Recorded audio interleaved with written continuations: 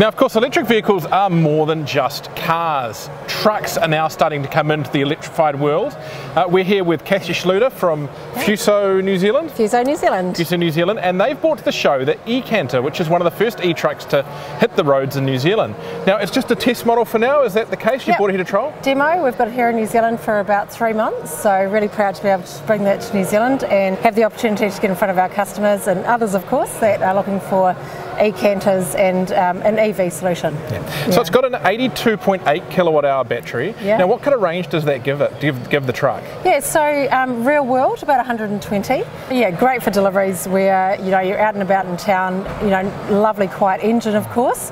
So fantastic for those types of companies. Yeah. And would it be fair to say that for the foreseeable future, that kind of last mile, short haul around town areas where we will see electric trucks focused on? Oh, absolutely. Definitely in the small trucks at the moment, no doubt about that. Obviously, batteries is the big question around the world. So, we're part of the Daimler family and we're certainly focusing on that. Daimler's opening up battery factories, which is really important to keeping us all on the road and getting out and meeting that demand for the customers. Yeah. Fantastic. Yeah. And you indicated this truck's actually got some safety features that aren't really often seen in the trucking market and a few firsts for New Zealand. That's right. Well, Fuso New Zealand, obviously, we're renowned for being bringing out safety trucks, and that's something in the 2019-2020 program that Fuso New Zealand have decided to actually really own that space on the road. We believe that we have a social responsibility to put the safest trucks out on the road, and we're certainly going ahead and doing that with our whole range, and we are lucky enough for our EV to also be part of that. So the model actually has a stability control, which is obviously critical around some of our roads, of course. Active braking for the driver, which is fantastic, and then we also have lane departure warning, which is great. Yeah, so great to have those fully integrated and factory fitted safety features.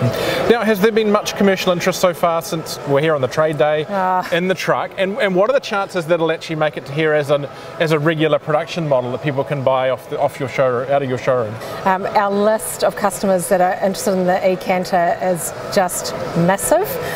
So of course we are looking at demand the whole time to actually be able to assist our customers and their deliveries with their customers, which is the most critical.